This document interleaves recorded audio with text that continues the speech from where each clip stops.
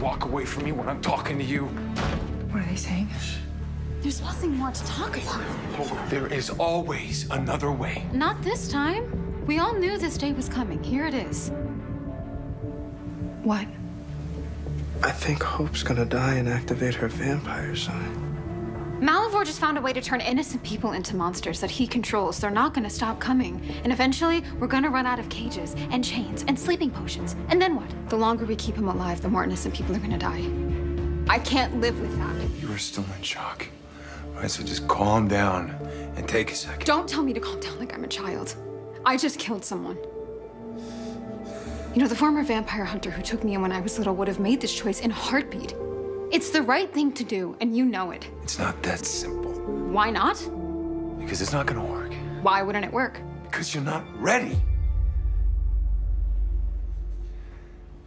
You don't trust me. Just like you didn't trust me to know that Landon missed all alive. We are talking about more power than anyone has ever had. And no matter how strong you are still your father's daughter.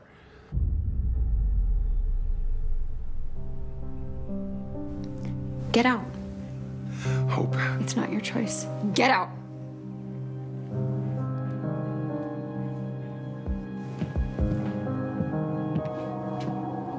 Ask yourself if you're ready to give up on Landon and Cleo.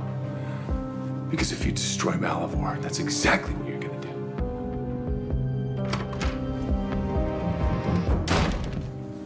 Dad. How could you say that to her?